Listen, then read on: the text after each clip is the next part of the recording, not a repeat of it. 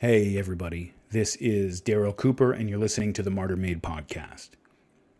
You're about to hear the first episode of God's Socialist, the rise and fall of People's Temple, better known as the Jonestown cult. The story of People's Temple provides a window into the rise and radicalization and descent and destruction of the 1960s protest and civil rights movements. And it brought that era to a shattering end when over 900 members committed mass suicide in the South American jungle in 1978. I've had many people say that this is their favorite Martyrmade series, including many people who thought that they were not interested in the topic before they started. So if you're one of those people, maybe give it a shot and see what you think. If you enjoy this series, please consider subscribing to my Substack page, where I post supplemental writings and exclusive podcast episodes available to subscribers only for just $5 a month or $50 a year. You can find it at martyrmade.substack.com.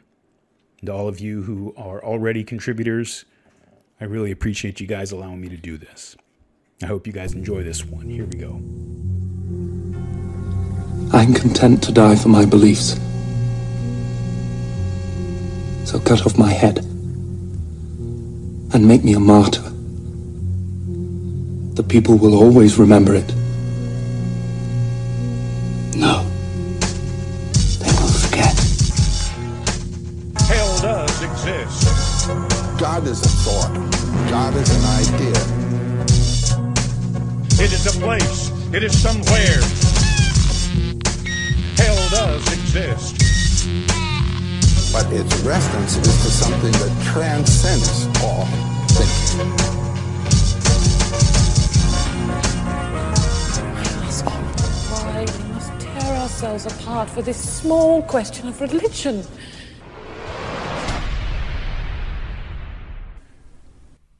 The following article is taken from the Southern Poverty Law Center's Intelligence Report, January 2007.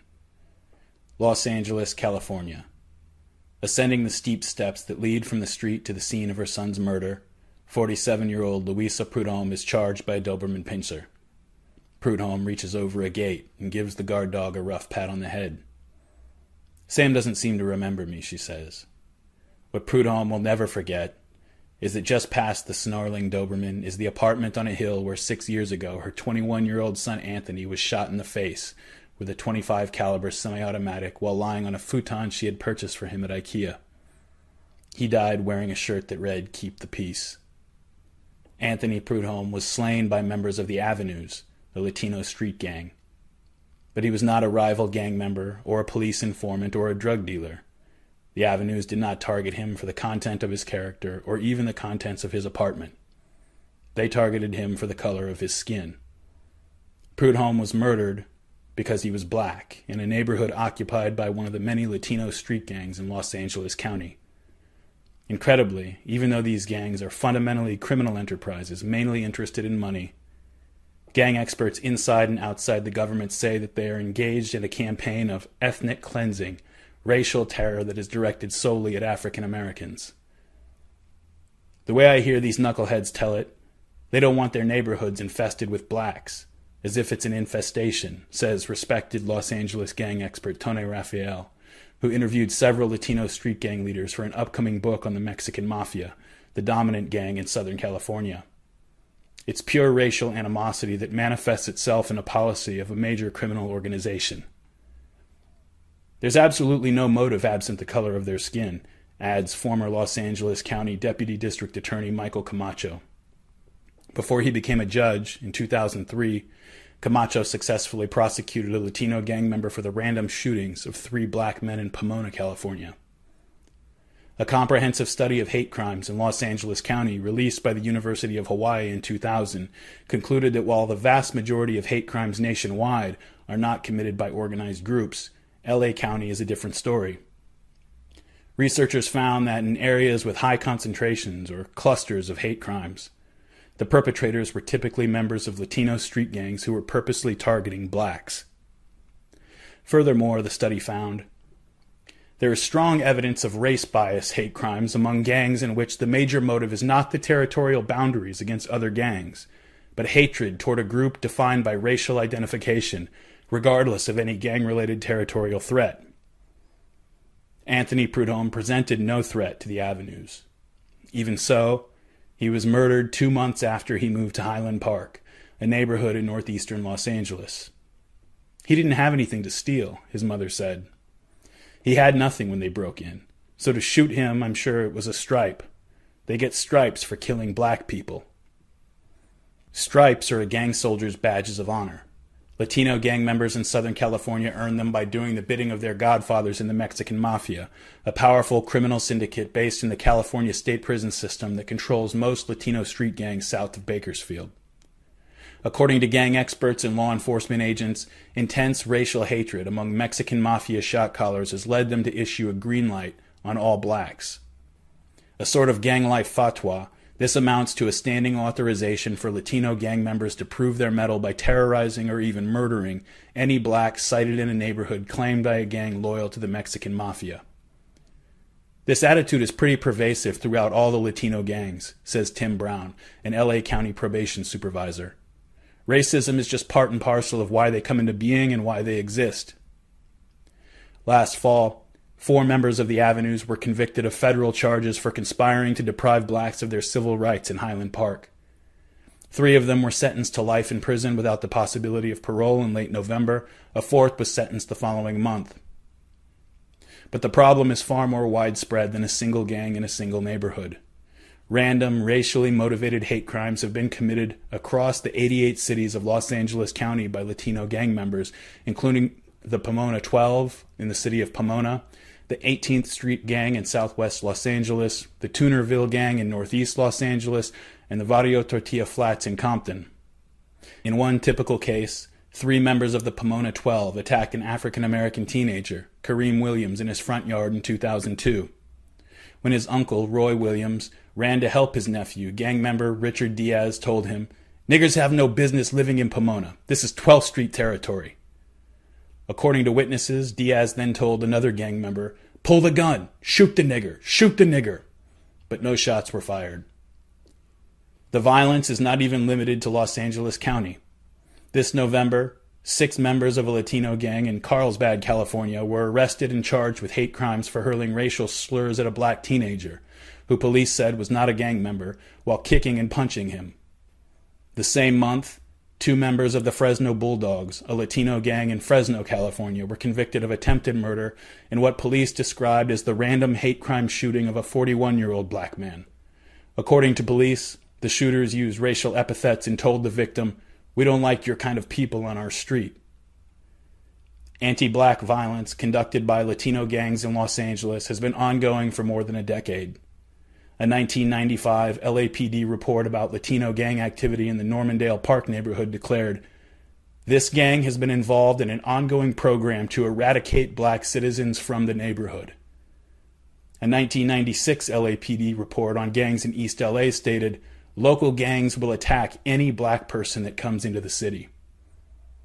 But while the Latino gangs' racial terror campaign is not new, gang experts and law enforcement authorities say the intensity and frequency of anti-black terrorism is now escalating, as the amount of turf in Los Angeles claimed by Latino gangs continues to increase rapidly.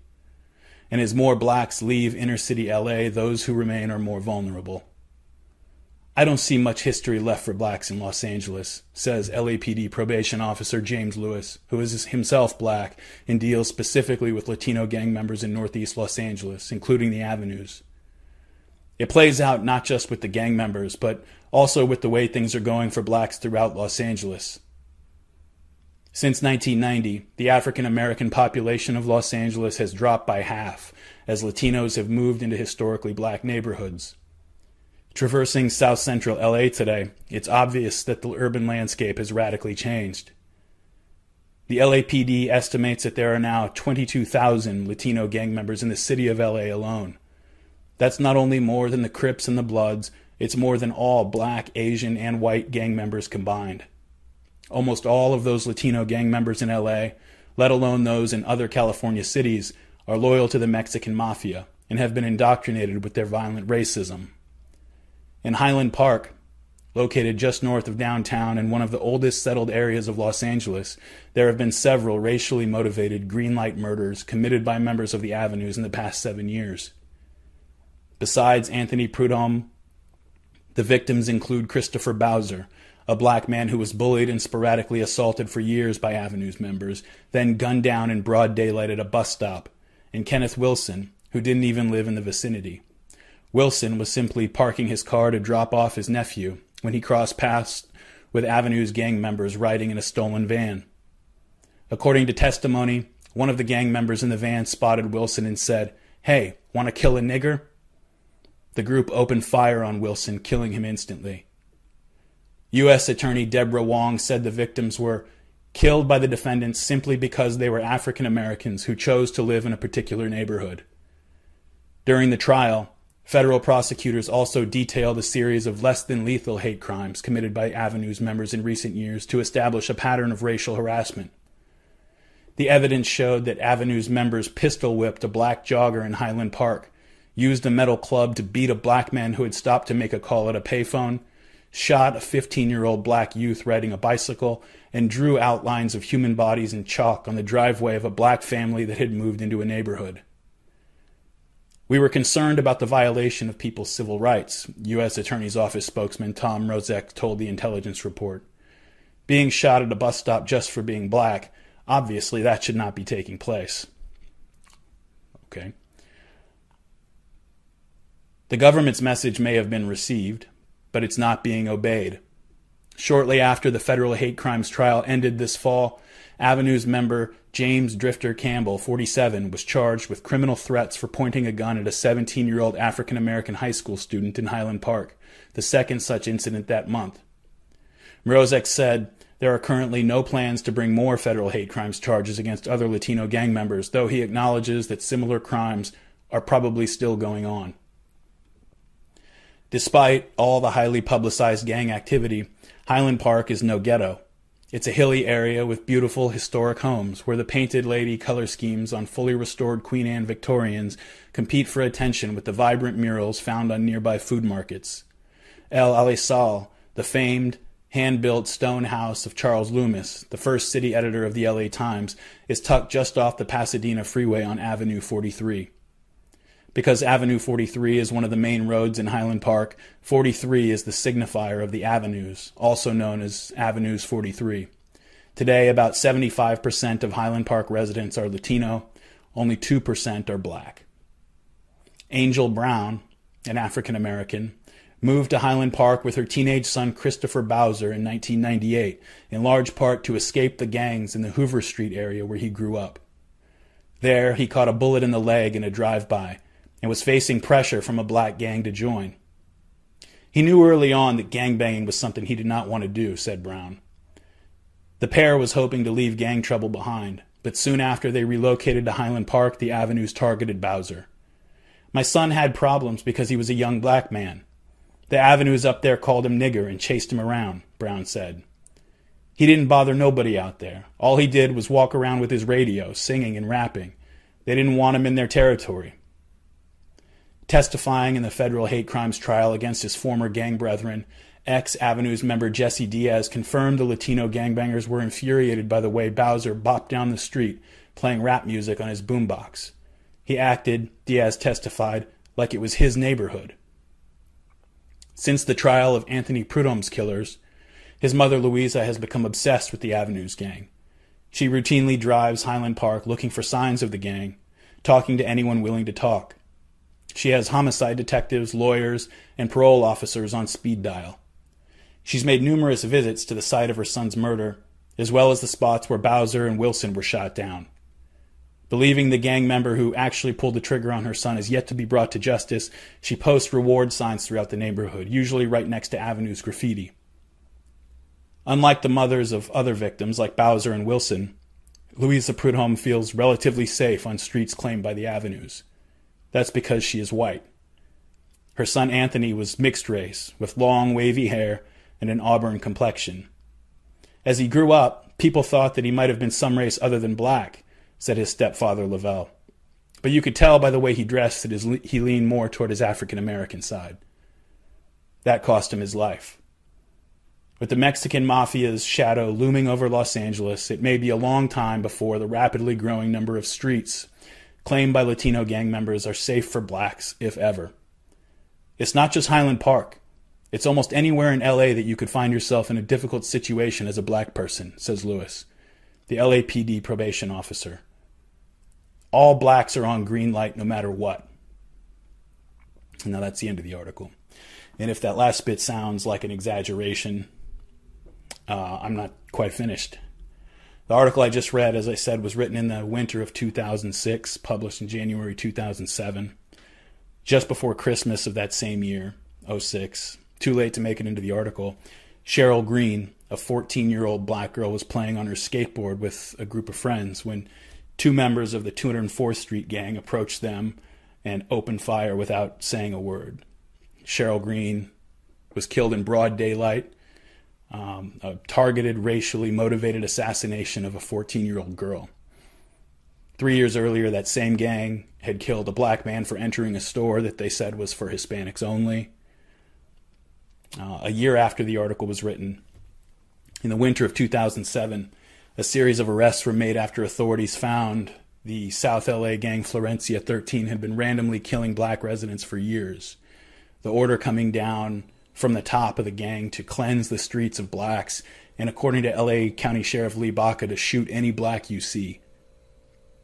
From 2004 to 2007, there were at least 20 killings of this kind and over 80 random shootings of black people by this one South LA gang alone. At a 2008 trial related to what authorities call a neighborhood-by-neighborhood racial cleansing campaign, a defendant was heard on a tapped cell phone saying that he was currently prowling the streets looking for blacks to shoot. And one gang member testified that, quote, the idea was to blast at them, to go shoot them, take over block by block and get them out of our neighborhood, end quote. In some mixed-race communities in Southern California, the majority of the total violent crime is Hispanic on black, Hispanic gangs on black citizens. According to an article in City Journal, in the Harbor Gateway community, quote, Latinos commit 5 times more violent crimes against blacks than vice versa. County-wide numbers are just as startling. Though blacks make up just 9% of LA County's population, they were victims of 59% of all racially motivated attacks in 2006, while Latinos committed 52% of all racially motivated attacks, end quote. From 2011 to 2014, 51 members of the Azusa 13 gang were convicted for terrorizing black residents of the LA metro city of Azusa, which Azusa only has 48,000 residents total. The gang leader pled guilty to conspiring to use terror to chase black people out of the city. And so the numbers today in 2019, as I write this, in some of the former hotspots have begun to ebb, but when you take a closer look at why violent crime and hate crimes are down a bit today, you find a pretty chilling reason. And it's because in many of these places, all the blacks have been driven out. Basically, the cleansing campaigns have been successful. For example, all the way back in 1992, in a housing project in Boyle Heights, it's a neighborhood in LA, 2 black families were firebombed by a Latino gang called Big Hazard. There had been 7 black families in this apartment complex at the time, but after no one was arrested for those fire bombings, all the black families moved out, and blacks stayed out of that area for years.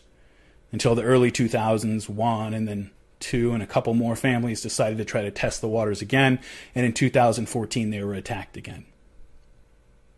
8 gang members met on Mother's Day of that year to plan how to, quote, get the niggers out of the neighborhood.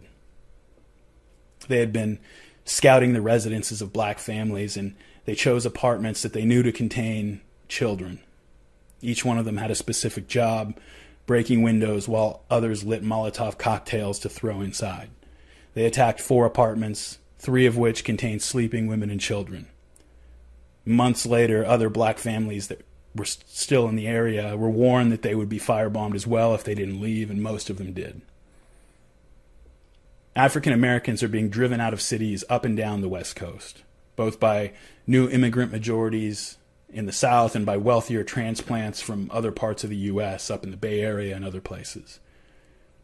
Other than a few early adopters, the vast majority of black communities on the West Coast, in Oakland and San Francisco and L.A. and so forth, vast majority of these communities sprang up during and after the Second World War. So they haven't been here very long. They came out of the South as part of the Great Migration, looking for opportunities and hoping to avoid the violence and racial conflict that was faced by blacks who were trying to make the migration and settle in Northeast and Midwestern cities like Detroit and Chicago and Baltimore and New York, places like that. According to a recent report, every single major city in California has seen its black population decline in recent years except for Sacramento. Even that city is seeing outflow, but the outflow is somewhat offset by new arrivals who are coming in after being pushed out of the Bay Area by Silicon Valley's effect on the cost of living. In 1970, 1 in 7 residents of San Francisco was black, and there was a unique cultural and political life sustained there in areas like the Fillmore. Today, the number is 1 in 20, with most of the city's African Americans packed into a few public housing projects. Oakland has seen the African American share of its population drop from about half to just over a quarter of the whole in just a few decades, and they're being pushed out in stages. First to inland cities in California or other western states as the big coastal cities become inaccessible, and then finally many are just heading back to the South, is what some demographers are calling a reverse Great Migration. This whole situation isn't very well known outside of the local areas that are dealing with it over here. But I have a feeling that if the Latino gangbangers that I just read about in the article, or the Silicon Valley gentrifiers today were wearing white hoods, I expect that it would be better known. In fact, I think we might call out the 82nd Airborne to deal with it. But the economic and violent eradication of California's black communities doesn't fit very well into either box of our bifurcated political narrative, so it's mostly ignored. The West Coast was the last stop on the Great Migration of African Americans out of the South. It was the longest journey, much longer than the trip from Alabama to Chicago or Georgia to Jersey. Black people made that trip all the way out here because in many ways, life in those nearer stops was not turning out to be as promising as those who'd gone before them had hoped. Which brings me to the second story I want to read to you. This is a passage from Isabel Wilkerson's great book, The Warmth of Other Suns. Quote, "By the middle of the 20th century, the receiving cities of the Great Migration strained under the weight of millions of black Southerners trying to situate themselves as tens of thousands more alighted from Pontiacs and railroad platforms each week. In the spring of 1951, a colored bus driver and former Army captain named Harvey Clark and his wife Janetta faced an impossible living situation. It was a dilemma affecting just about every colored household up from the South. There was not enough housing to contain them, and the white neighborhoods bordering the Black Belt were barricading themselves, not flinching at the use of violence to keep the walls in place. As it was, Chicago was trying to discourage the migration of any more colored people from the South. In 1950, city aldermen and housing officials proposed restricting 13,000 new public housing units to people who had lived in Chicago for 2 years. The rule would presumably affect colored migrants and foreign immigrants alike, but it was the colored people who were having the most trouble finding housing, and most likely to seek out such an alternative. And it was they who were seen as needing to be controlled, as they had only to catch a train, rather than to cross an ocean to get here. Nothing had worked before at keeping the migrants out once the migration began, and this new plan wouldn't either, but it was a sign of the hostility facing people like Harvey Clark as white homeowners stepped up the pressure on the city to protect their neighborhoods. They don't want the Negro, who has just moved out of rural Dixie, as their neighbor, a city official told the Chicago Defender in a story that described what it called a 2-year city ban on migrants. With close to 500,000 colored people overflowing the Black Belt by 1950, racial walls that had been defended successfully for a generation, in the words of historian Alan Speer, were facing imminent collapse, but not without a fight. Chicago found itself in the middle of chronic urban guerrilla warfare that rivaled the city's violent spasms at the start of the migration, when one racially motivated bombing or arson occurred every 20 days, according to historian Arnold Hirsch. Harvey Clark was from Mississippi and brought his family to Chicago in 1949 after serving in World War II. Now that they were in the big city, the couple and their 2 children were crammed into half of a 2-room apartment. A family of 5 lived in the other half. Harvey Clark was paying $56 a month for the privilege, up to 50% more than tenants in white neighborhoods paid for the same amount of space. One-room tenement life did not fit them at all. The husband and wife were college-educated, well-mannered, and looked like movie stars. The father had saved up for a piano for his 8-year-old daughter with the ringlets down her back, but had no place to put it. He had high aspirations for their 6-year-old son, who was bright and whose dimples could have landed him in cereal commercials. The Clarks felt they had to get out. By May of 1951, they finally found the perfect apartment. It had 5 rooms, was clean and modern, was closer to the bus terminal, and cost only $60 a month. That came to $4 a month more for 5 times more space. It was just a block over the Chicago line at 6139 West 19th Street in the working-class suburbs of Cicero. The Clarks couldn't believe their good fortune. Cicero was an all-white town on the southwest border of Chicago. It was known as the place Al Capone went to elude Chicago authorities back during Prohibition. The town was filled with first- and second-generation immigrants, Czechs, Slavs, Poles, Italians. Some had fled fascism and Stalinism, not unlike blacks fleeing oppression in the Jim Crow South, and were still getting established in the New World. They lived in frame cottages and worked the factories and slaughterhouses. They were miles from the Black Belt, isolated from it, and bent on keeping their town as it was. That the Clarks turned there at all was an indication of how closed the options were for colored families looking for clean, spacious housing they could afford. The Clarks set the move-in date for the 3rd week of June. The moving truck arrived at 2:30 in the afternoon. White protesters met them as the couple tried to unload the truck. "Get out of Cicero," the protesters told them, "and don't come back." As the Clarks started to enter the building, the police stopped them at the door. The police took sides with the protesters and would not let the Clarks nor their furniture in. "You should know better," the chief of police told them. "Now get going. Get out of here fast. There will be no moving into that building." The Clarks, along with their rental agent, Charles Edwards, fled the scene. "Don't come back in town," the chief told Edwards, "or you'll get a bullet through you." The Clarks did not let that deter them, but sued and won the right to occupy the apartment. They tried to move in again on July 11th, 1951. This time, 100 Cicero housewives and grandmothers in swing coats and Mimi Eisenhower hats showed up to heckle them. The couple managed to get their furniture in, but as the day wore on, the crowds grew larger and more agitated. A man from a white supremacist group called the White Circle League handed out flyers that said, "Keep Cicero white." The Clarks fled. A mob stormed the apartment and threw the family's furniture out of a 3rd-floor window as the crowds cheered below. The neighbors burned the couple's marriage license and the children's baby pictures. They overturned the refrigerator and tore the plumbing fixtures out of the walls. They tore up the carpet. They shattered the mirrors. They bashed in the toilet bowl. They ripped out the radiators. They smashed the piano Clark had worked overtime to buy for his daughter. And when they were done, they set the whole pile of the family's belongings, now strewn on the ground below, on fire. In an hour, the mob destroyed what had taken 9 years to acquire, wrote the historian Stephen Grant Meyer of what happened that night. The next day, a full-out riot was underway. The mob grew to 4,000 by early evening. As teenagers got out of school, husbands returned home from work, and all of them joined the housewives, who had kept a day-long vigil in protest of the Clarks' arrival. They chanted, "Go, go, go!" They hurled rocks and bricks. They looted. Then they firebombed the whole building. The bombing gutted the 20-unit building and forced even the white tenants out. The rioters overturned police cars and threw stones at the firefighters who were trying to put out the blaze. Illinois Governor Adlai Stevenson had to call in the National Guard.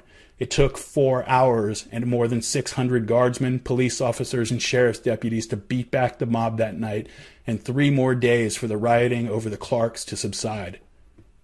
A total of 118 men were arrested in the riot. A Cook County grand jury failed to indict any of the rioters. Town officials did not blame the mob for the riot, but rather the people who, in their view, should never have rented the apartment to the Clarks in the first place. To make an example of such people, indictments were handed down against the rental agent, the owner of the apartment building, and others who had helped the Clarks on charges of inciting a riot. Walter White, the longtime leader of the NAACP, kept close watch of the case. Referring to the first and second generation European immigrants who rioted in Cicero, he said, "It is appalling to see and listen to those who were but recently the targets of hate and deprivations themselves, who, beneficiaries of American opportunity, were as virulent as any Mississippian in their willingness to deny a place to live to a member of a race which had preceded them in America by many generations." The Cicero riot attracted worldwide attention. It was front-page news in Southeast Asia, made it into the Pakistan Observer, and was remarked upon in West Africa. A resident of Accra wrote to the mayor of Cicero, protesting the mob's savagery and asking for an apology to the civilized world. The broadcaster and columnist Walter Winchell wrote that the rioters, by their actions, had done as much for Stalin as if they had joined the Red Army. The 2000 census found that 50 years after Cicero sent its message to the Clarks, less than 1% of the 85,000 residents were black. And that's the end of that passage. So the first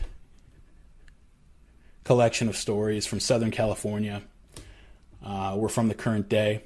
This last in Cicero is from the mid-20th century. But if you go back another generation to 100 years before the time that I'm recording this in 2019, not a terribly long time. Some of us have great-grandparents who were still alive then. You'd find yourself in a very different, radically different country. Blacks weren't being pushed out of Los Angeles or looking for a way out of the crowded tenements of Chicago because there were almost no blacks living in those cities at all. Or in Oakland or Detroit or Milwaukee or St. Louis or Baltimore, Philly, Newark, New York, any of the northern or western urban centers that we think of as having concentrations of African Americans today. Almost none of them had any black people living there at all. Between 1 and 3, maybe 5%, a couple of the cities. Over 90% of all American blacks still lived in the South under Jim Crow, and those lived mostly in rural areas. The Great Migration, beginning during the First World War, brought millions from the South to the North and West, and from the country to the city, giving the living conditions and hostile resistance that they faced on the far side of that journey. I was surprised when I first started researching the Great Migration heavily to learn that the South at the time didn't want them to go. Blacks faced resistance at both ends of the migration. Resistance from leaving and then resistance once they arrived. For all the pervasive racism in the South, blacks were needed as a source of cheap labor. And so those who were preparing or who tried to leave were often running a gauntlet of intimidation, harassment, and violence. Many of them left in the dead of night with, little more than the clothes on their backs, and they headed out for cities that they'd never seen that were thousands of miles away. A long distance in any case, but it was a much longer trip a century ago. And they left knowing that they would have a hard life in the northern urban slums, and knowing that violent resistance likely awaited them. But whatever waited for them in the North, they knew it wasn't the South. They knew it wasn't this. On the evening of May 13th, 1918, in Valdosta, Georgia, a handful of black farm workers met at the home of Hayes and Mary Turner. The Turners, along with the rest of the group, were laborers in the fields of Hampton Smith, a white farmer. The men were discussing what to do about their employer, who routinely abused his workers and had recently administered a series of escalating beatings to them.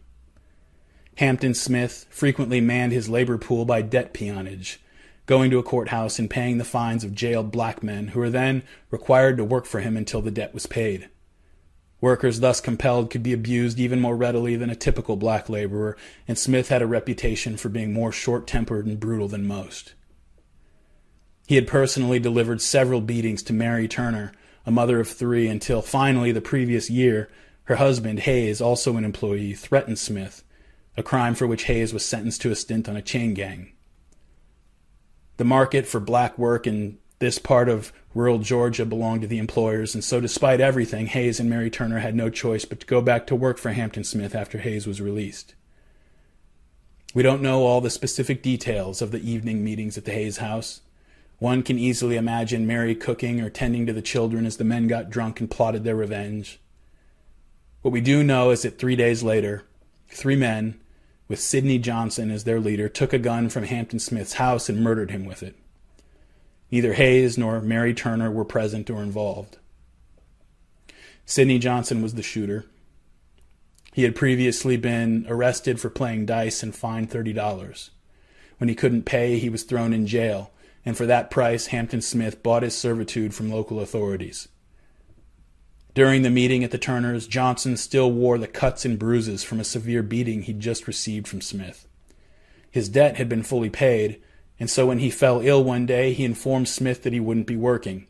Smith threatened him, and when Johnson insisted that he was too sick to work, Smith delivered the beating.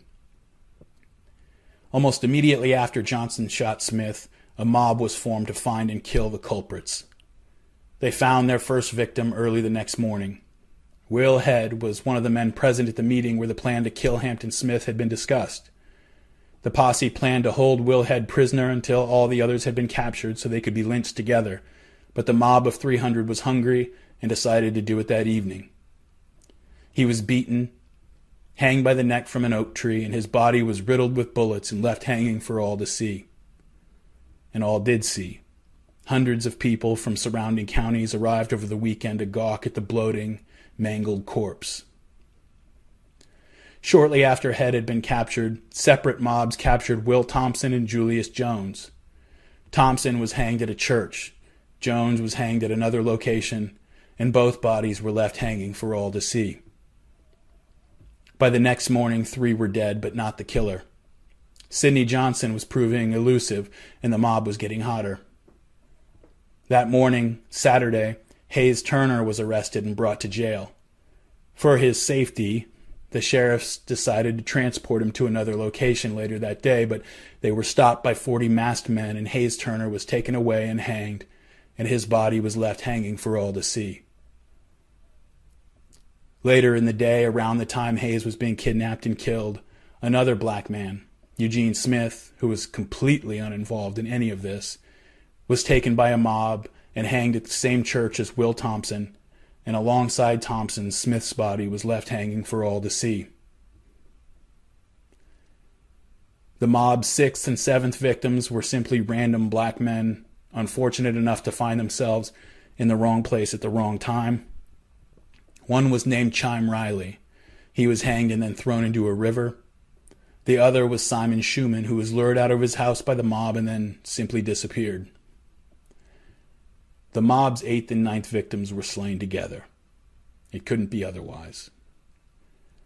Mary Turner was 8 months pregnant when they took her. When she'd heard of her husband's murder, she wailed his innocence to the mob and cursed them, swearing she'd see them all arrested and charged. Later, the Associated Press would report that she had made unwise remarks, and the people, in their indignant mood, took exception to her remarks as well as her attitude. The mob seized her and carried her to Folsom's Bridge over the Little River. They tied her ankles together and hung her to a tree head down. Gasoline was pulled from the tanks of a few automobiles and poured over her. Then her clothes were burned off her body.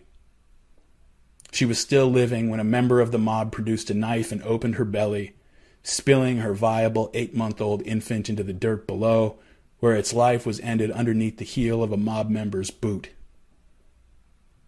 Mary Turner was shot and shot and shot hundreds of times, said reports, until her body was shredded into a piece of ragged meat that no longer resembled a human being. She was cut down and buried on site in a shallow grave marked by a whiskey bottle with a cigar placed in the neck. 3 more victims of the mob were pulled out of the river before Sidney Johnson was located and surrounded in a house. The house was lit up with gunfire and Johnson was killed. The mob stripped his body, then cut off his genitals and threw them into the middle of the street. They tied a rope around the neck of the corpse and the other end to the back of a car, dragging the body around town to a place where it could be put on display for all to see. Finally, a pyre was built, and the public watched his body burn down to ash. At least 13 people had been killed. Some reports have it at 18, but 13 is the traditional number. When allegations were made against a few members of the mob, they were brought before a Brooks County grand jury, the foreman of which was William A. Whipple, one of the leaders of the lynching rampage. No one was ever held accountable or even charged for the barbarism of May 1918 in and around Valdosta, Georgia. In 2010, a simple memorial to Mary Turner went up on the road over the bridge where she was lynched. Just a sign commemorating her in the event. Soon after it was erected, it was shot up. It could be that someone didn't know what they were doing. It's not uncommon to see bullet holes in random highway signs out in the country, but a few years later, not long ago, as I record this, it was shot up again, shot 13 times, one bullet for each victim of the mob. Or maybe it's a coincidence, who knows. Some 500 black residents of Brooks County, Georgia fled after that lynching rampage. Just as many are fleeing the onslaught of firebombings and shootings in Southern California today. Some made their way to other parts of Georgia or the South, but many joined that first wave of the Great Migration to the northern industrial cities that had gotten underway 2 years earlier. With the outbreak of the First World War in Europe in late 1914, U.S. industry was ramping up to sell materials and supplies into that inferno, so more workers were needed. And they were needed even more after the U.S. joined the war in 1917, when millions of men were called out to military bases or overseas assignments. America's expanding economy and wide-open geography had made for a society historically with a chronic labor shortage. A fact which, despite persistent and often violent resistance by the ownership class, had led to steadily rising wages and improving working conditions for the workers throughout the 19th century. Immigration from Europe had been the traditional means of filling that gap, the labor gap since the founding, but with the outbreak of World War I, the flow of humanity across the Atlantic came to a halt right at the time when U.S. industry was blowing up to meet the war's demand. Workers were more valuable than ever, they had more leverage than ever, and they knew it. Especially those first and second generation immigrants who had come over to the U.S. steeped in European ideas about socialism and worker solidarity. In 1917, strikes were called across many U.S. cities all at once. Labor leaders knew that this was their moment of maximum leverage, and they were looking to lock in gains that were going to outlast the war. But management had a secret weapon. See, since 1916, Northern industry had been engaged in a recruiting campaign involving coordinated propaganda, promises, economic incentives to lure African Americans out of the rural South and into the northern cities to work.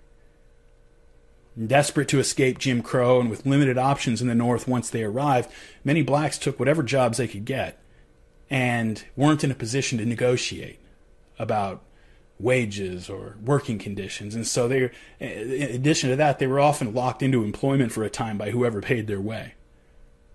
Well, this was used with great effect to break those strikes of 1917.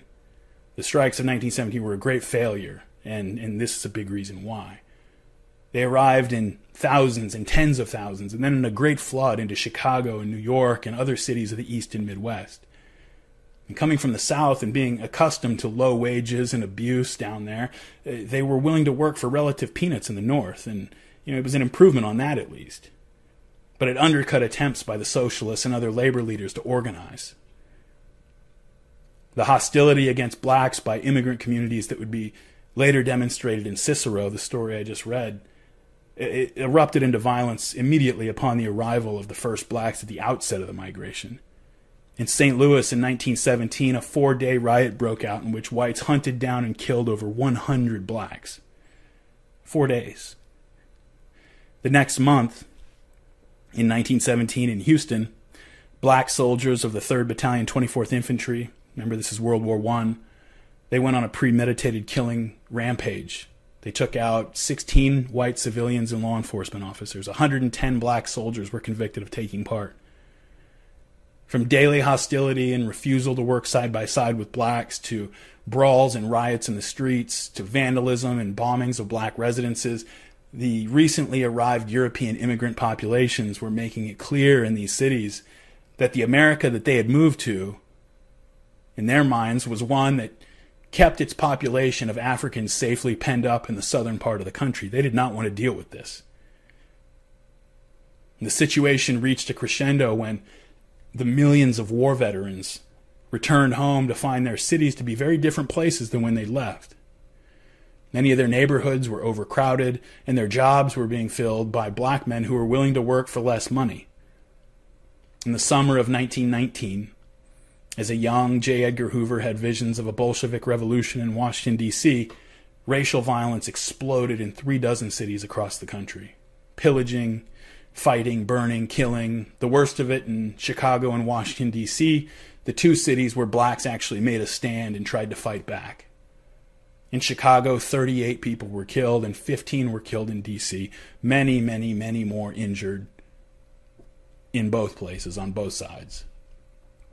The final disaster of the Red Summer, as it became known, took place not in a city. This is the only incident that didn't take place in a city, but in a Lane County of rural Arkansas, where 5 whites and between 100 and 200 blacks were killed in attacks. And so this is what the children and grandchildren of slaves were confronted with when they first ventured out of the land of their ancestral servitude. The Great Migration started up about 50 years after the end of the Civil War.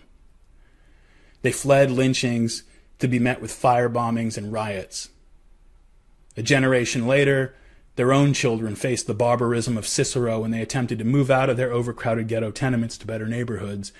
And today, their children and grandchildren are penned up in burned out, economically unviable inner city craters.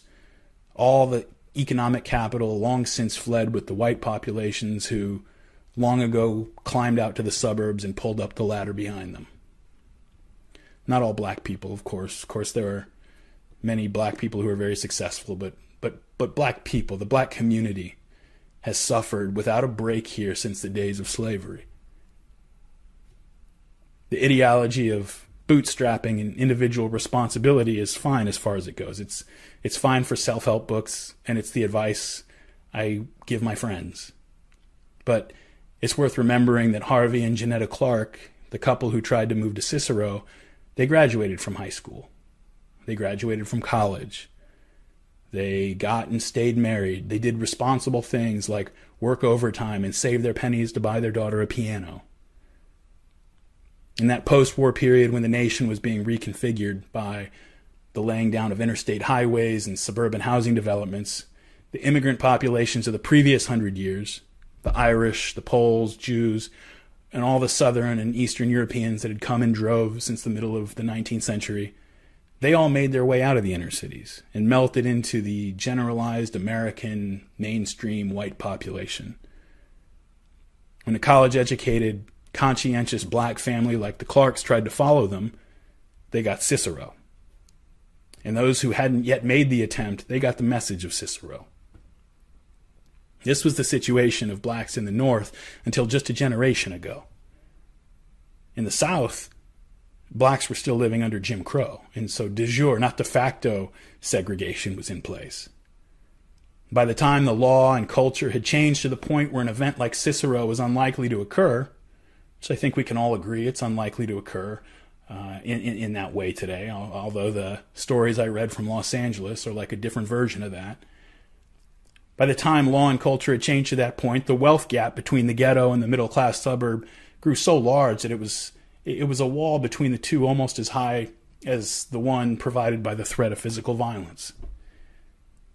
As a result, despite segregation being the law of the land across the South just a handful of decades ago, today, 9 of the 10 most segregated cities in the United States and 16 of the top 20 most segregated cities are all in the North and West. They're not in the South. Cities like New York, Philly, Cleveland, Milwaukee, Los Angeles.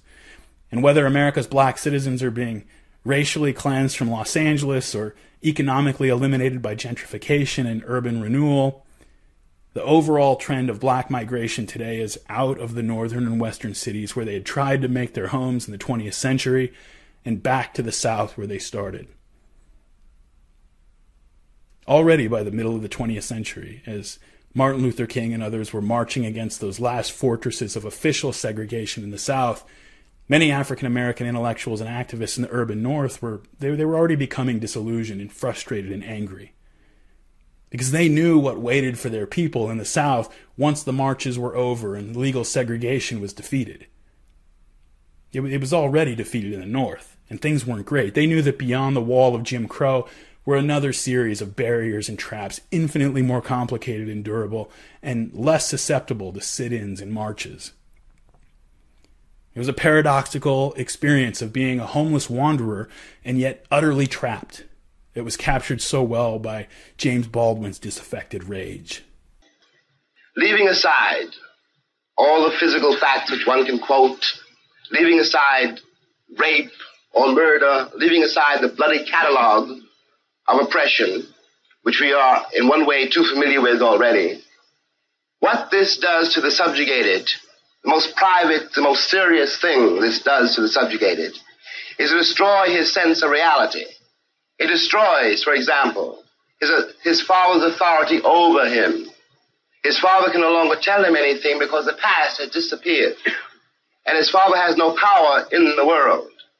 This means, in the case of an American Negro, born in that glittering republic, and in the moment you are born, since you don't know any better, every stick and stone and every face is white, and since you have not yet seen a mirror, you suppose that you are too.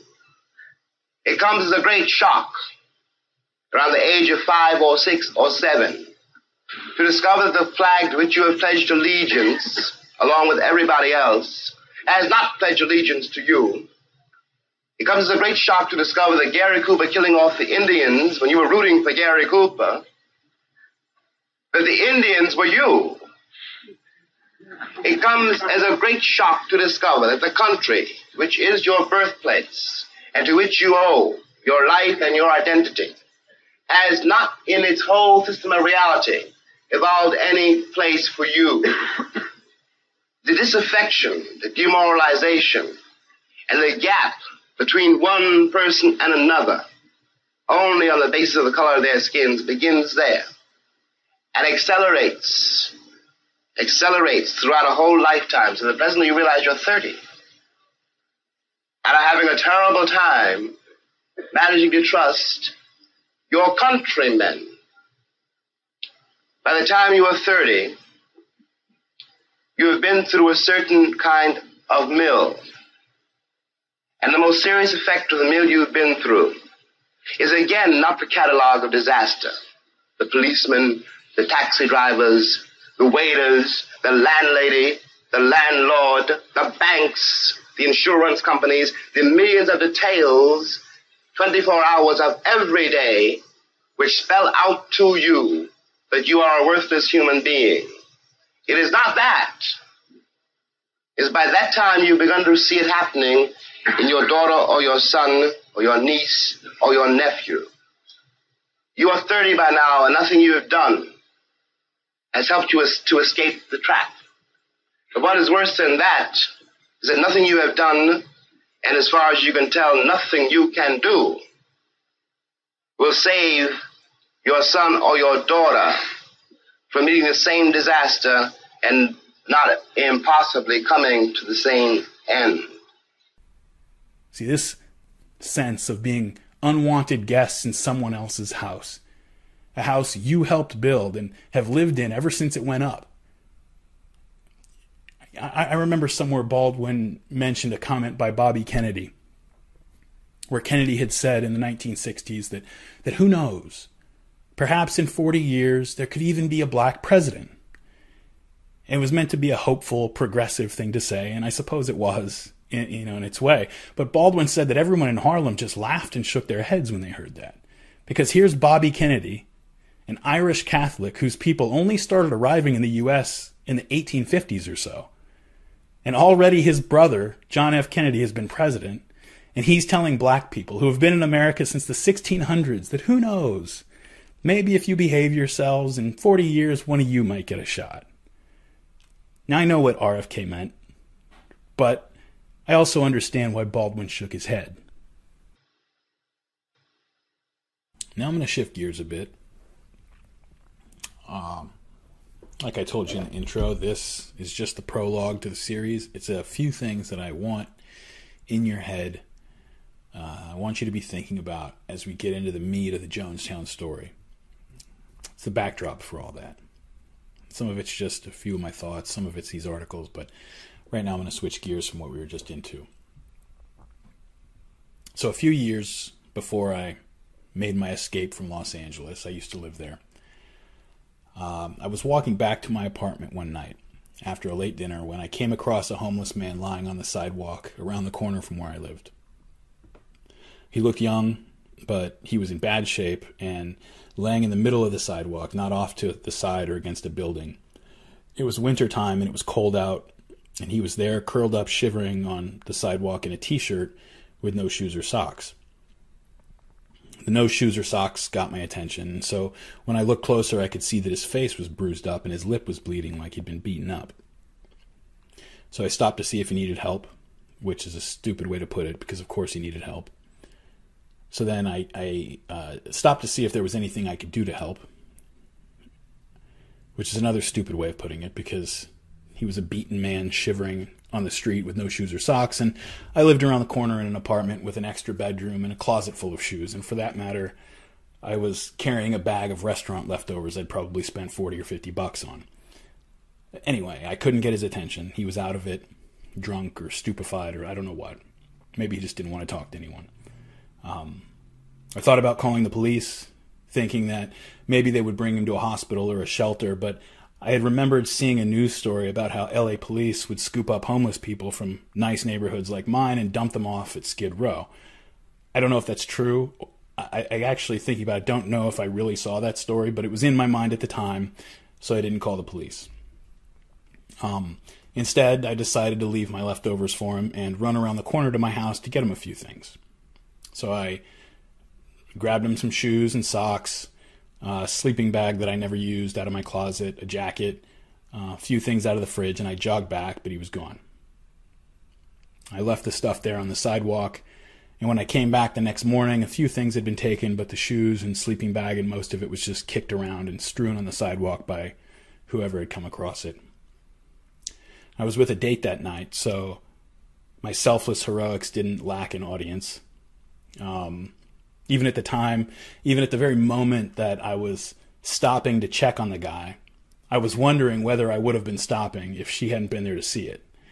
It bothered me then. It bothers me now when I think back on it. I hope I would have, and I might have. There are times when I'm alone when I do stop, but there are times when I don't. And when I don't, it's not merely laziness or selfishness of the common sort that causes me to suppress my empathy and keep moving, although it is those things too. But there's something else. This idea or feeling that always creeps in and starts pulling at my pant leg. And it's something like, if I'm stopping or digging change out of my pocket, I'm making a gesture toward caring about this person, about what happens to him. But if I actually care about what happens to this fellow human being, this neighbor within my own city, then how do I justify giving him the change in my pocket instead of the dollar? Or the dollar instead of the $20 bill, which, if I'm being completely honest, I really can spare. At the very least, his need for it is greater than mine. And then how do I stop there if I actually care? Given the man's desperate situation, how do I not take him into my home and share my meals with him, since I have extra space and extra food? I remember in that same neighborhood, there was another homeless man. An old, ruined man with a long, scraggly gray beard. Unlike the first man, this old man was not just passing through, but he was something of a fixture in the neighborhood. Anyone who lived in the neighborhood for the few years that I was there would remember walking past him on the way to one of our local coffee shops, because really, who goes to Starbucks? Or to one of our restaurants with $12 craft cocktails and original local art for sale on the walls. Local art, of course, because that's the kind of people we were. And the kind of neighborhood we lived in, It's very important that you know that. Anyway, you couldn't miss this old man if you tried. You knew when he was within 50 yards, even around a corner, because his smell was so strong and awful. You rarely saw him walking around. He would shuffle to one spot, and then he would just stand there in his ruined, filthy clothes, staring at people or staring off into space. Couldn't speak as far as I could ever figure out. The times that I tried to offer him food, or when I found him staring at me and asked if he was okay, and I was aware as the words left my mouth that this was also a stupid question, he would just look at me and mumble. Sometimes he would stare at me intensely and seem to be trying to squeeze words out through a mouth that wouldn't cooperate. He would just stare at you and make that noise. Sometimes it was obvious that he'd pissed or shit himself, but if he was even aware of it, it seemed to bother the rest of us more than it bothered him. One time, I brought him an old pair of pants that I thought were close to his size and a shirt. I brought them in a plastic grocery bag. Like an idiot, I spoke to him like a child. I mean, I'm just an idiot. I spoke to him like, "Hey, buddy, how you doing? I had some clothes I don't really wear anymore. I thought you might be able to use them." This moron. And he just stares at me. And when he stared at you, it wasn't dead-eyed. There was this intense desperation in his eyes. Almost like someone was trapped inside. And so I'm there like even bigger idiot. I bring, he doesn't respond, so I don't know what to do. And I'm an idiot, so I bring my condescending tone down even a few more notches, like I'm trying to break through a language barrier or something. And I'm like, "These clothes," and I'm pointing to the bag, "you want these clothes?" And I'm sort of making a gesture of holding them out to him while pointing. "You want these clothes?" Just an idiot. But he's staring at me. He's just staring at me. So I don't know what to do. And I just set the bag at his feet and say something also stupid. "Okay, well, I'll just leave these here," something like that. And when I do that, he very slowly turns his neck down to look at the bag. And then very slowly turns his head back up to look at me. And his eyes now are just boring straight into mine with that intense desperation. And it almost seems like he's about to take a fumbling step in my direction. So I start to move back, and I'm waving, and I'm saying idiotic things like, "All right, well, you take care of yourself." It's just idiot. It's embarrassing, but this is how I was behaving. And when I came back by the place a little while later, he had moved on, and the bag was still sitting on the ground with the clothes in it. He just left without them. And this guy wasn't begging or panhandling. He wasn't doing anything. I never saw him ask for or accept change. I never saw him digging through trash, and I saw this guy a lot. I have no idea to this day how or when he ate, or if he ever cleaned himself in the years that I lived there. His brain seemed to be fried from drugs or scrambled from mental illness. I don't know. I mean, there was little to mark him off from the animal world, except that behind his eyes was an unmistakable fear and suffering that you immediately recognize as human when you see it. You recognize it because you've known it yourself. In those dark moments where, like when you're high on a building and you have that errant thought, what if I just jumped? It just flashes through your mind like lightning, irrational. You get a rush of butterflies in your stomach as you recognize the danger, and your biology warns you away from the excesses of freedom that you just pushed up against. This old man had the look of somebody who let that feeling get away from him for 1 or 2 seconds too long, and only has reality rush back in after he's already let go of the railing, and he's falling 20 stories to the ground, thinking of his life and the people who are never going to understand what just happened to him. A panicked look that was some combination of what have I done and it's too late, as he watches the pavement rush up toward him. If there's a hell, this man was in it, and by all appearances, however he'd begun as someone's innocent 3-year-old boy, he'd been in it for a long time. And yet, after a while, he sort of faded into the background, like one of the trees or fire hydrants. You'd step around him thoughtlessly, avoiding him with the same unconscious ease as when you notice and step over a dog turd without having to adjust your step. And so I walked by, like everyone else, and here's this old man burning in hell. Some old man with no name. He'd probably forgotten it, and who knows if there was anyone else left in the entire world who knew it. He had a name when he was someone's 3-year-old, but now there's just this old man, covered in filth, caked in filth, who can't speak, stinking up the walk to get my latte. And after a while, it was fine. It was fine. Old man, burning in hell, walked by him every day, and it was fine. I have these daydreams sometimes where I'm standing in line at the day of judgment. You're welcome to take that as a figure of speech, or not, if it suits you.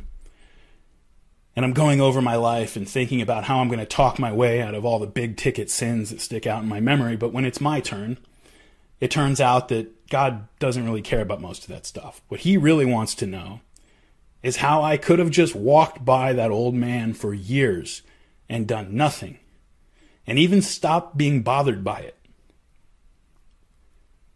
An angel comes up and reveals to me that all the time, when he was trying to force words past his rotten teeth, that he was trying to scream, "Help me." And every time I just walked by, even though I had an extra bedroom and a second bathroom with a shower I never used, half the planet living 10 people to a 1-room mud hut, and I let this old man sleep in a gutter blocks from my apartment every night for years. How could I explain that? How could I have had the nerve to sleep comfortably in my bed every night as if I'd held up my end of being alive for the day? Now, I'm a pretty clever guy, so I can think of plenty of reasons that would get me out of trouble with you if you were asking that question. Get me out of the conversation, at least. But in front of God, after the jig is up, when my reasons are just words and everything is on the table, which is that if I don't shut out the humanity of these people or construct a story to put some distance between myself and what I see every day, not just on the news, but in my own town, in my own neighborhood, I'll be forced to make changes in my life that I don't really feel like making. And that's the reality. We have to be able to tell ourselves some pretty good stories to be able to drive past people sleeping under a bridge on our way to church and still continue to think of ourselves as human beings. It comes down to a choice, my humanity or theirs. And I end up sacrificing theirs in order to continue thinking of myself as a good person. Because a good person couldn't just walk by another human being in that state and do nothing. If I saw someone fall down, not a homeless person, a person in a suit on the way to work. If I saw the person trip and fall, I would help him up and I would ask if he was okay. If he was injured, I'd give him a ride or I'd wait until an ambulance came. Basically, I would do whatever was necessary based on the person's need.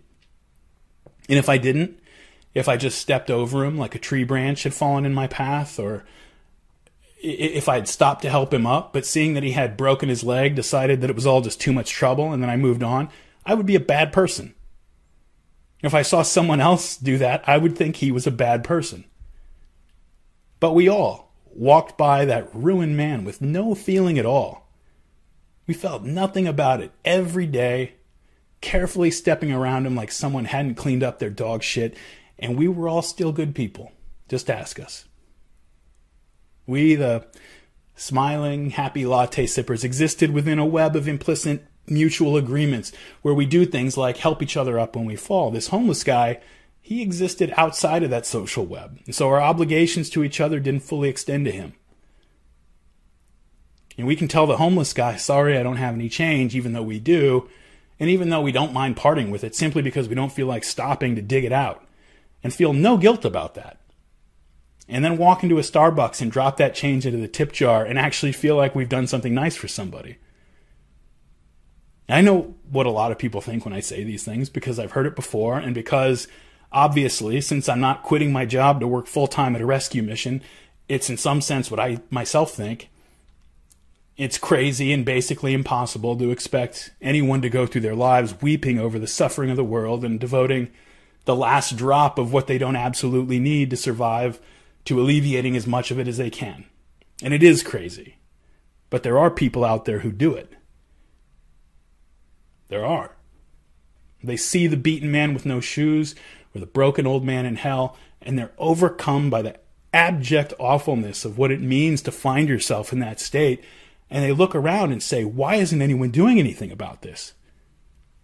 And they see the prisons full and children running around rotting cities and old people alone with their bed sores in state hospitals. And they look around and say, why isn't anyone doing anything about this? And they realize finally that it's because nobody really cares. Not really. Because those people are not our people. And if they're no one's people, let them look after themselves. Life is hard enough, as I stroll to get my latte. So this series of podcasts is about a man who decided that those were his people, and that he would take their side against the rest of us. Armed with nothing but his message, this man and his followers fed thousands of the hungry. They comforted the forgotten and outcast. They visited the imprisoned, and they turned absolutely no one away. Pimps and prostitutes, violent criminals, addicts, the mentally ill and handicapped, no one. And when this man saw shame in the eyes of these people, as is so common, he said it was the world that should be ashamed. And he denounced the world as a house of iniquity and the kingdom of Satan. And he set about to make a place where his lowly and despised children could know peace and know joy. And of course, this man died ignominiously to the sound of mockery and scorn. I don't mean Jesus, of course. You read the episode description.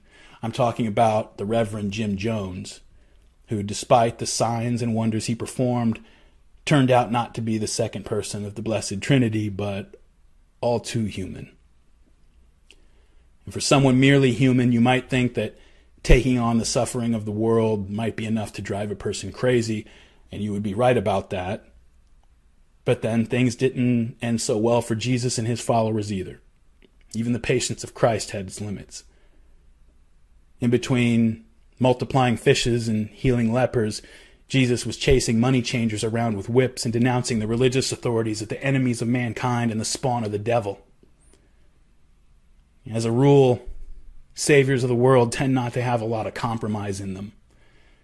And they can only see a latte drinker like me step over so much suffering before they start looking around for another whip. The story that ended in the Jonestown catastrophe began as a dynamic and promising civil rights movement, cobbled together and driven to its accomplishments by the will and energy of Jim Jones. Most people know Jim Jones and his People's Temple through cliches. Don't drink the Kool-Aid, right? And they're remembered today primarily for the movement's cultish features. But neither Jones nor his people thought of themselves first and foremost as a church.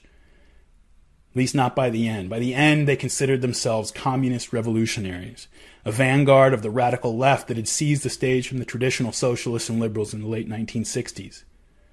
And so this series isn't only going to be a biography of Jones and his movement. In fact, there's going to be good stretches, especially in part 2, that leave them aside altogether. To understand what happened at Jonestown, we have to take a shot at understanding the social movements into which Jim Jones and his people were plugged, and the events that influenced how they saw themselves and their role in the world. The life and death of People's Temple is a story and microcosm of the radical left itself over the years leading up to the uprisings of 1968 and in their sordid and desperate aftermath bleeding into the 70s.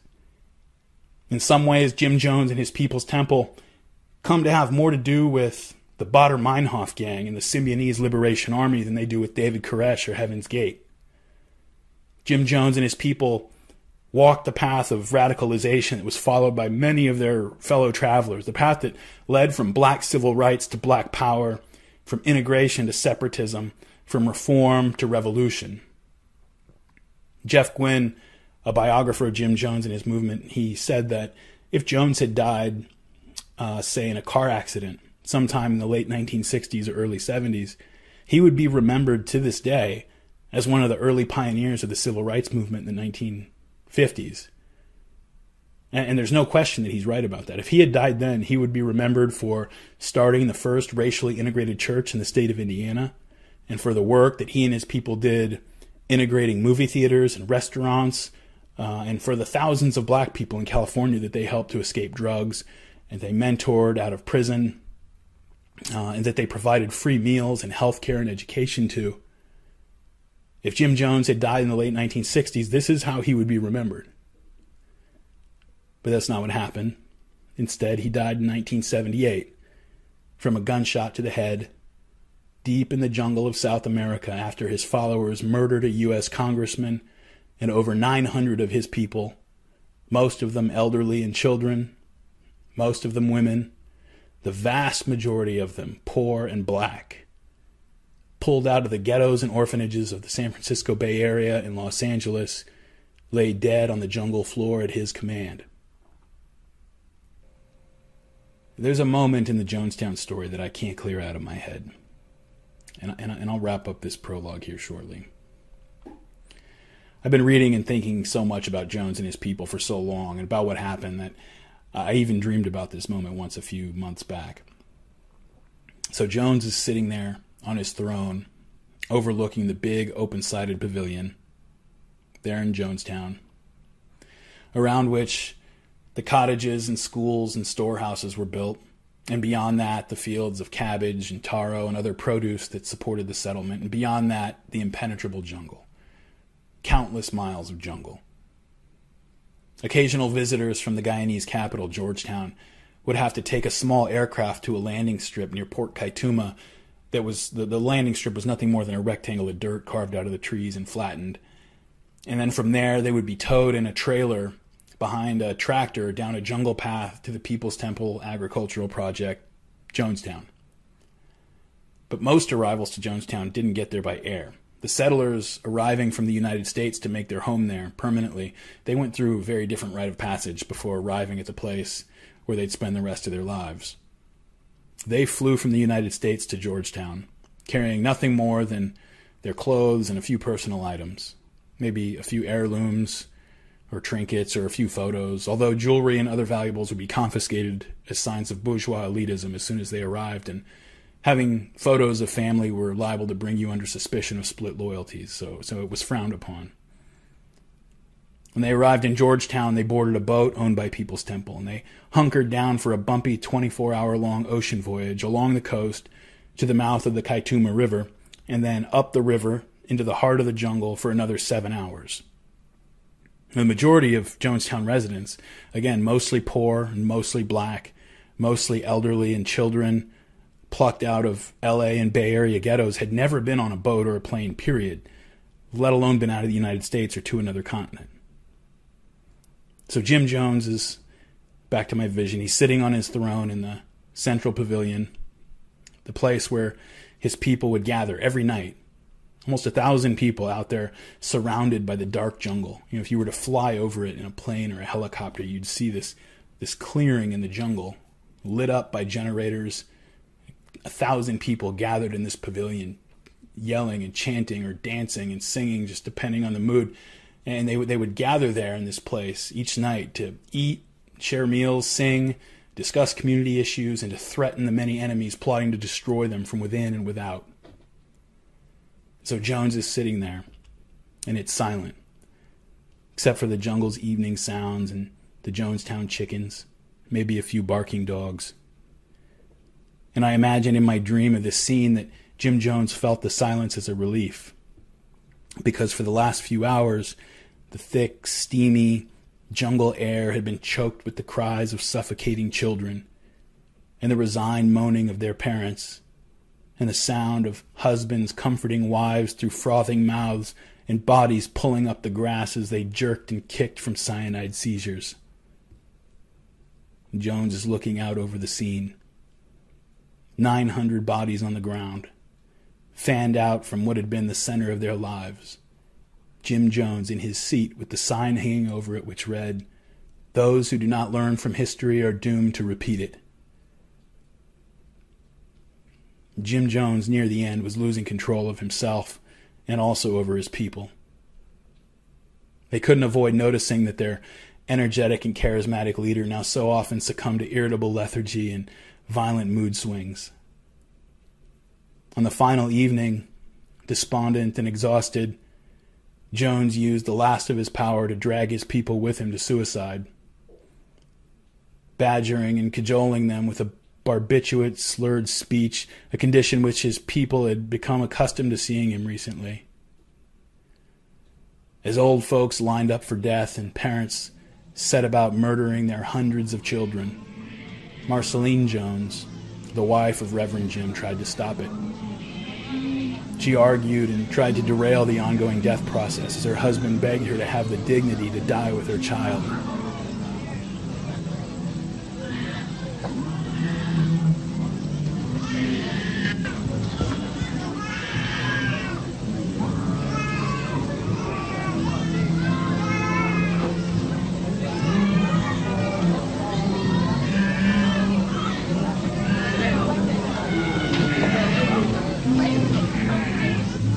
With respect, die with a degree of dignity. Lay down your life with dignity. Don't lay down with tears and agony. There's nothing to death. It's like Max said, it's just stepping over into another plane. Don't be this way. Stop this hysterics. This is not the way for people who are socialist, communists to die. No way for us to die. We must die with some dignity.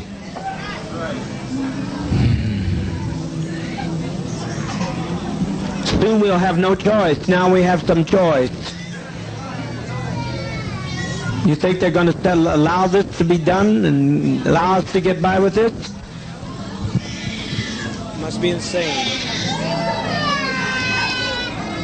Children, it's just something to put you to rest. Oh, God.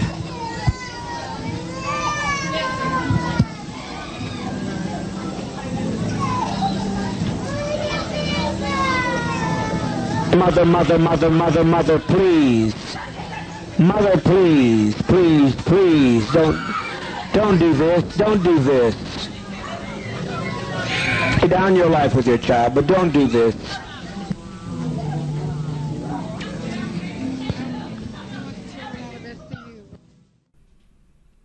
And the story told by a few survivors is that she wouldn't give up, and so Jim, her husband, ordered her restrained. Several henchmen came forward and seized her, which was shocking to the people because Marceline, they all called her mother, she was a revered figure in her own right, and so one young man, Pancho Johnson, rushes in and fights the others off of her. And at that moment, Jim Jones shouts, "What the hell do you think you're doing?" Whereupon Pancho turns squarely to face Jim Jones and stands at attention. And Jim says, "You take that poison right now." And without skipping a beat or saying a word, Pancho walks up and drinks his share of the cyanide and falls to the ground moments later as Marceline watches him die. Anyway, in my dream, the scene in my dream, this stuff's all over. And it's only Jim sitting there in his chair, surrounded by death and quiet. Marceline is dead too. She drunk the cyanide-laced Flavor Aid with everyone else, and now her body was crumpled up on the floor near where Jim Jones is sitting. We don't know what her final moments were like, whether her husband held her as her nervous system began to shut down, whether he apologized for the way everything had turned out, or tried to assure her that their act of revolutionary suicide would reverberate and cause the change that their living movement had failed to bring about, or whether in her abject horror at the sight of so many mothers using droppers to squirt poison down their infants' throats, if this suddenly caused the scales to fall from her eyes, and as she looked around at the carnage conducted by her husband, she reflected on the role she'd played in it all, and the signs she'd ignored, and the doubts she'd suppressed, and the excuses she'd made, even to the end when she knew better than anyone else that her husband had gone insane. Maybe the dam holding back everything she denied and rationalized broke as she watched everyone she knew twisting and writhing on the ground, and their moaning and weeping called out to her like the voices of demons coming to collect her soul, and she turned away from her husband and died hating him. We don't know. It's often only in retrospect that we recognize that a long series of compromises and bad choices as many individual opportunities to make different decisions and go another way. Sometimes it doesn't feel that way. Sometimes we make only one choice, and that one choice frames all the decisions we make after that until we find ourselves enmeshed in a web that would take rare vision and courage to even see out of, let alone escape. Maybe a young 17, 18-year-old German in 1939 makes one choice, that if you're going to have a well-ordered society that doesn't collapse into anarchy, then mere individuals like him must accept and carry out the duties assigned to them by the state. One choice. One decision. Now, there might be things he dislikes or disagrees with, but if everyone goes around substituting their individual preferences for state policy, you'd have chaos. So, of course, he accepts his draft summons. And once in the army, he heads to Poland where the generals send him. And once in Poland, he's assigned to guard a gate at a prison camp, and you see where this is going. And throughout history, men have died for what were later revealed to be meaningless or even evil causes, and done so in the name of principles like duty, brotherhood, and justice.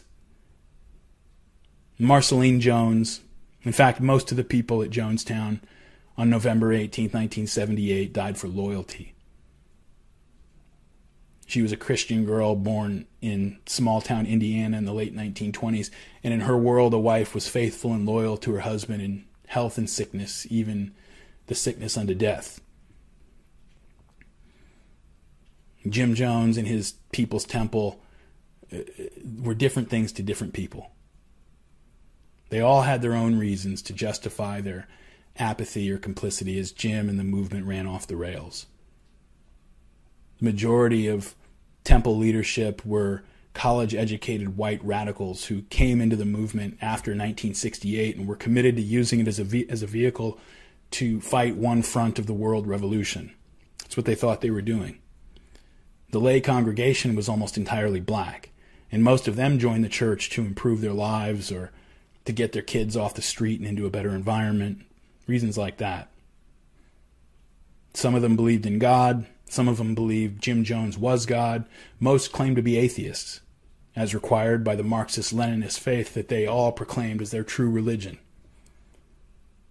But they all went to their deaths in the jungle, almost all of them voluntarily, if despairingly. Inspired by the title of a book written by Black Panthers founder Huey Newton, they called their deaths an act of revolutionary suicide in protest against the conditions of an inhumane world. And they chose to die together rather than submit to the American world of fascism and capitalist sin. Now, it's going to take some doing to get to the bottom of something like this, or at least get us to a point where we feel like the effort has been worthwhile. I've designed this series to be quite a bit different than the format you're used to from the Israel-Palestine series or from other podcasts like Hardcore History and History on Fire, where we have a few episodes of a few hours each that tell a story of something that happened. There's too much to cover here that doesn't fit neatly into the linear narrative of Jim Jones and People's Temple, but which we've got to dive into if we're going to get a feel for this thing. And so instead of doing just a few long episodes released several months apart from one another, I've got a bunch more episodes. Some of them are long, a few hours long, and are going to relate the facts and push us through the story that ends in Jonestown. But many of them are shorter and deal with stories and topics that are tangential, but which are going to shed light on what happened in Jonestown. We'll need to talk about the varieties of religious experience in America in the 20th century. I've got a lot of content on the development of the radical left and the Black Power movement in the 60s and 70s. That's a huge part of the Jonestown story. We're going to need to talk about the major figures of those movements, about the FBI and COINTELPRO, about the explosion of violence after 1968 from groups like Weathermen and the Black Liberation Army and the Symbionese Liberation Army. We're going to tell the story of all those groups and several others. We're going to tell the rise and fall of the Black Panthers and what the FBI had to do with that. I've got an episode on how the twisted logic of radicalism in the 1970s ended up driving German leftists to target Jews for murder in the name of anti-Nazism. We're even going to talk about Charles Manson. And all of it has something to do with Jim Jones and People's Temple. So strap in, because I'm going to be dropping episodes every few weeks until we get our arms around this thing. I'm excited. The next few months are going to be fun. 1, 2, 3. 1, 2, 3.